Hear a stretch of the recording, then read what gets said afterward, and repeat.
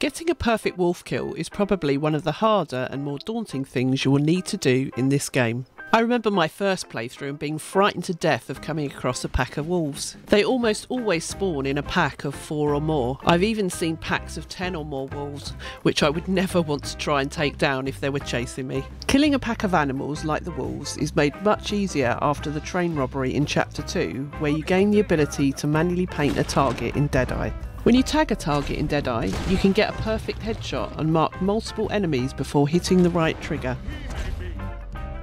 Mastering the art of targeting multiple enemies will save your life on many occasions when set upon by a pack of wolves or even the O'Driscoll ambushes. The favoured weapon to use for killing a pack of wolves is the bolt-action rifle with high velocity ammo. You get this free in a mission in Chapter 3. If you haven't reached Chapter 3 yet, then an upgraded Springfield rifle will do with the same high velocity ammo. However, unlike the bolt action rifle, the Springfield does not let you tag more than one enemy at a time. I have 4 examples to show you of where to get a perfect wolf pelt. This is the first one. On the map here I've plotted the route to get to a vantage point where you will be able to lure some unsuspecting wolves. They seem to appear here after noon. The marker here is the location of the vantage point. Stay well clear of the path and follow the route I showed just now.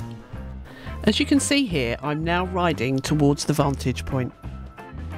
As you get close to it, dismount from your horse and leave it well back. The wolves are actually sleeping in a wooded area near the path here. Carry on making your way to the top of the vantage point like I'm doing. Then start moving slower down the hill.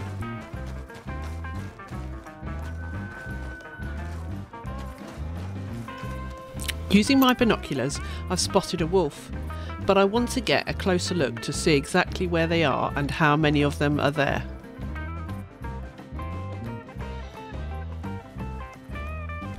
I'm using the bolt action rifle and I make sure to use cover scent lotion.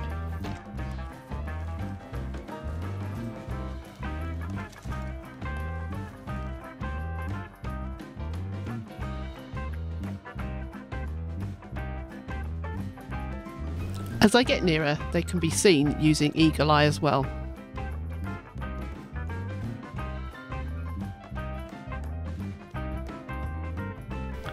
There are at least 5 wolves here, most of them are 3 stars. Instead of taking them out in the woods, I want to lure them out into the open to make it easier for me to see them. So I head back up the hill a bit and lay down some predator bait. I make sure to head even further up the hill and stay hidden. I can hear the sounds of the wolves as they head towards the bait. Make sure you have a yellow Deadeye core at this stage. This will enable you to stay in Deadeye a lot longer and to tag all the heads of the wolves.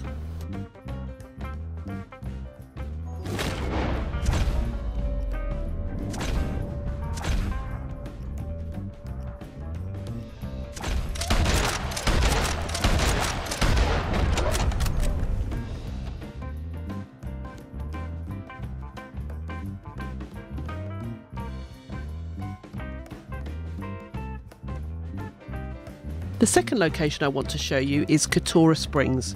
This is also the location of the legendary wolf as well. Packs of wolves can spawn anywhere here.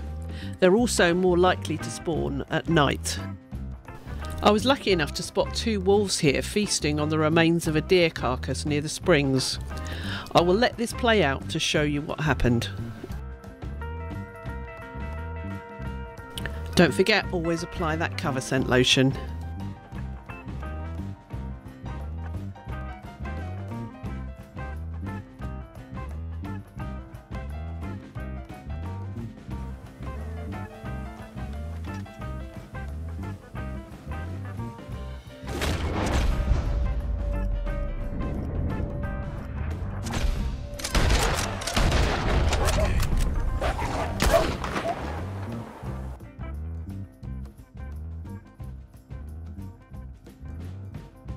The third location is actually an event that gets triggered with the Feral Man. The first time you see him, 2 wolves will run to protect him. Be Because this is an event, the chances of getting 3-star pelts are higher.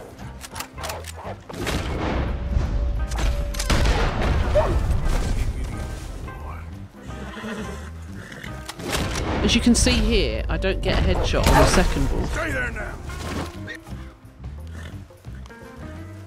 But the game still gives me a perfect pelt. Lastly, the other way of getting a perfect wolf pelt is through the second part of the Albert Mason mission. I completed this in Chapter 2 before I had unlocked the bolt action rifle, so I'm using a Springfield rifle which is fully upgraded. I also had the ability to manually tag targets in Deadeye. The wolves are easier on you because it's a mission and give you some time to line up headshots.